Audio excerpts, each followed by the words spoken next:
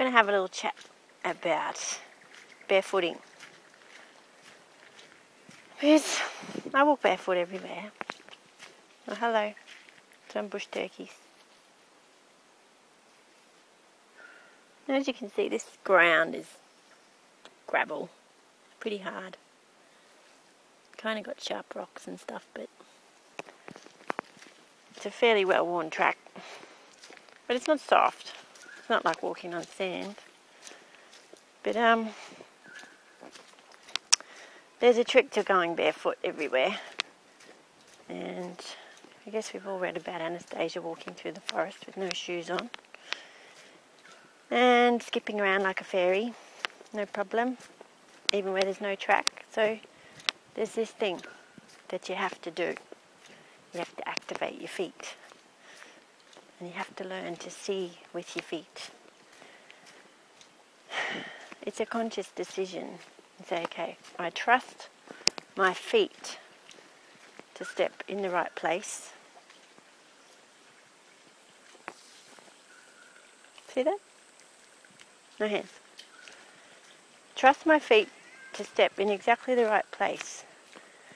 And I kind of roll my feet down so they land really gently and they roll from the back of the foot down. What that does, it gives me kind of time to feel. It's a split second thing, but if you charge through here and land sort of toes first, you're likely to stub your toe, or you've kind of got to walk like a fairy. So it's a little bit of rolling action. And you know how blind people walk with their canes and they have extra sensory kind of awareness of what's happening so they don't run into things. So it's kind of like activating that awareness instead of relying on shoes and having something between your feet and the earth. You say, okay, I'm here, everything's meant to be, and I trust my feet. I mean, I still kick my feet sometimes, I still get cuts when I'm being unconscious, but if I consciously activate and ask my feet to step in just the right spots,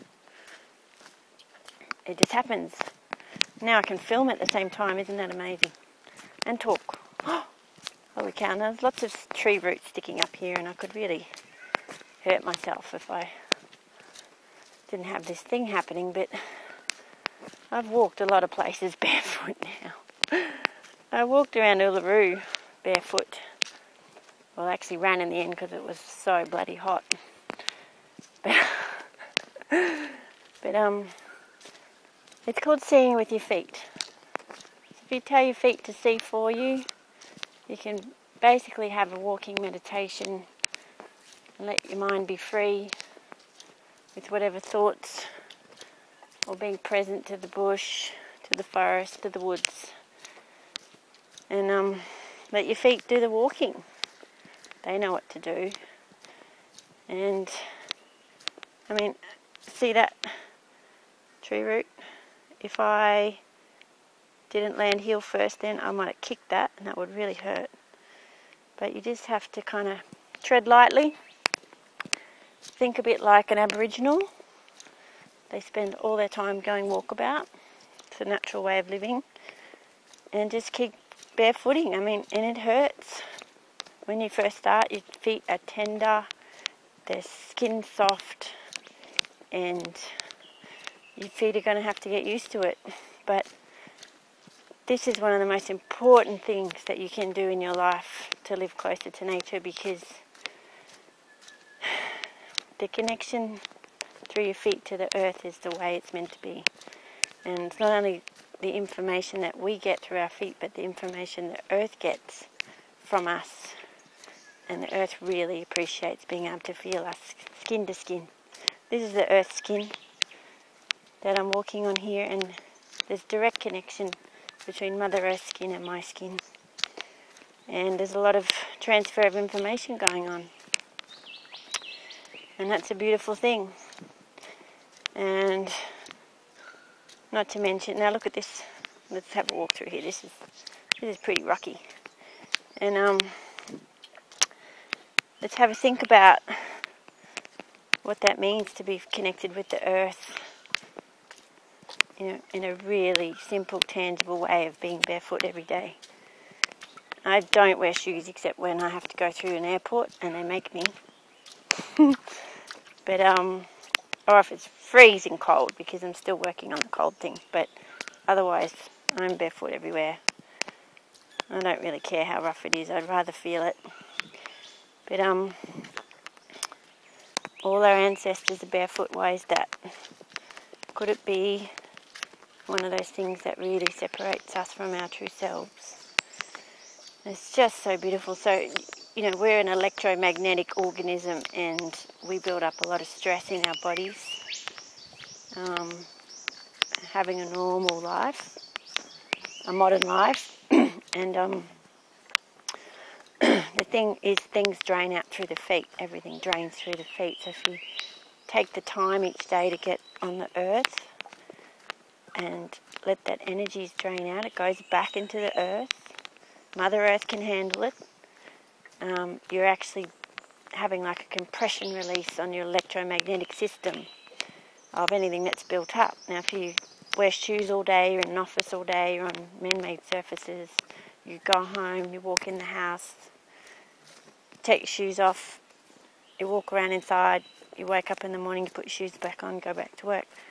You don't actually get an opportunity to drain whatever electromagnetic charge is built up in your body. And it causes disease, causes blockages. You're basically absorbing everything that you've experienced in the daytime, and the body's trying to process it. It's actually, the feet are a release valve. That's why things like footsies and detox foot baths are so effective for healing, because they just help crank that drainage process up. But look, the easiest way to do it is just get your shoes off. The best things in life are free. So, where am I right now? I'm walking through Noosa National Park, and it's just so beautiful. Have a look. It's a beautiful ecosystem.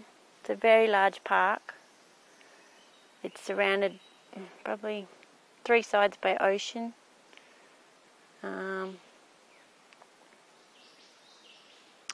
It's just beautiful. This is where I've lived for a long time. It's one of my favourite places in the world.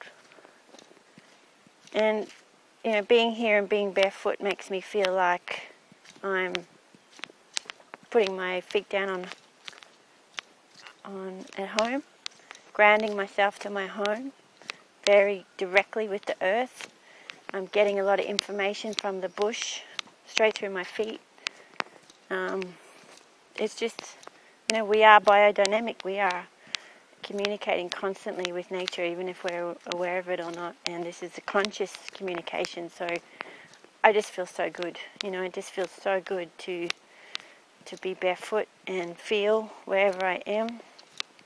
I don't like walking barefoot down streets or dirty cities and stuff, because then I'm going to take in all that grime and negative energy. So I try and avoid those places, but any opportunity I have to walk barefoot in different places, different types of nature, it's just so beautiful. And it's one of the most healthful things you can do. I mean, all I can say is try it. See how you go. If it really hurts, just try and walk somewhere in sand or somewhere. You can start to get a bit of a build-up of skin on your feet as the skin toughens up. That doesn't have to stay. I mean, you can go through a phase and end up with really beautiful soft feet. My feet are quite delicate and beautiful. I did go through a phase where everything got rough, and I just really looked after my feet and nurtured them, and I'll talk about that on the next time I talk about barefooting. But I might have a stop here, and thanks for listening. Look at this beautiful stream. It's just so beautiful. Okay, aloha. See you next time.